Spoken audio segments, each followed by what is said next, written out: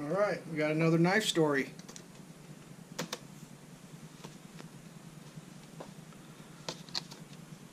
I don't even know how you pronounce this stuff.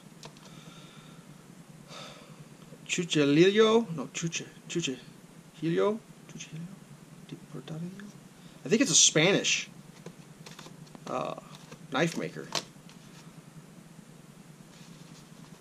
I got this knife back in probably 7, Christmas of 97. I was living over in Denmark at the time, and the family I was living with owned a kind of a jewelry shop, gift shop. They gave me a catalog to look through to pick a Christmas present out of, and I saw this knife.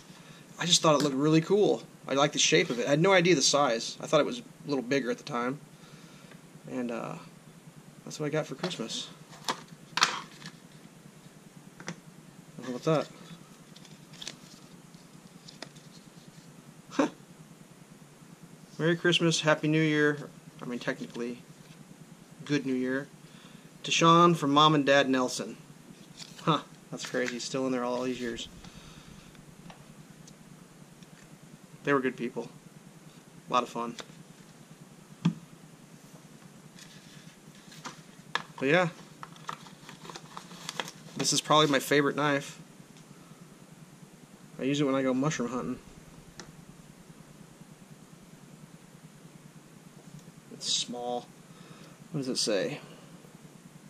Muela? M-U-E-L-A?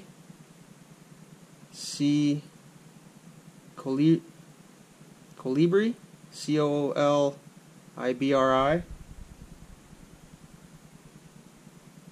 Yeah, Spain. Made in Spain, so it's a Spanish knife. It's got a few dingers in it. Still kind of sharp. It's very small. What do we got here for blade? 7.5, 7 1/4.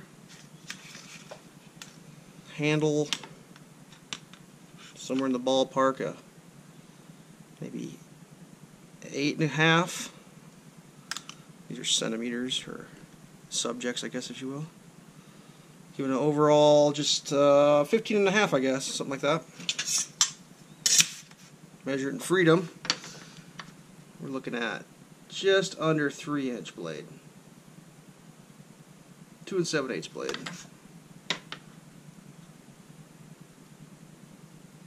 Three and a quarter-ish on the handle. Overall, it's looking like maybe 6 1/8, something like that. It's a well-made knife. I don't know that much about the company. Like I said, when I picked it out, it was just a picture in a catalog, and my Danish isn't the greatest, especially reading, so I couldn't really read anything. It was just like, that looks cool. So I was just kind of sight unseen, except for the picture, so I guess not sight unseen. Never saw it in person. And what was funny is I decided I liked it so much I was just going to buy it myself, and they were like kind of, it was funny because they'd already gotten it for me, and they didn't want to show it to me, so they made me close my eyes, and they tried to make me touch it with my hands to figure out what it was. And I never felt so unconfident in my life. I could not figure out what this thing was with my eyes closed, because they were trying to tell me to be careful because I was I could cut myself. I finally figured it out, but that was actually, we got a laugh out of that, because I was just going to order it because I like the shape. It's just, I don't know, something about this right here. That line is just a beautiful line. It's just a well-proportioned knife. Now, if it was bigger, it'd be even cooler. Like, I wouldn't mind this thing. And they may make a bigger one. This may be like their mini version, because some knife manufacturers do that. You know, full handle. That'd be sweet. But I think it's beautiful. That's just a beautiful knife. It's stout. Yeah. By then I was old enough to have my knives, so my parents didn't take this one away from me. But I don't know, I mean, I don't know if it's ultra high end. I don't know anything about this company. I've been to Spain, but I didn't study their knife manufacturing while I was there, but so I'm sure I massacred the names and everything.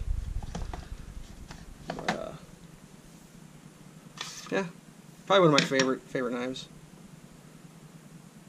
Just I like the way it looks. It just looks good, in my opinion.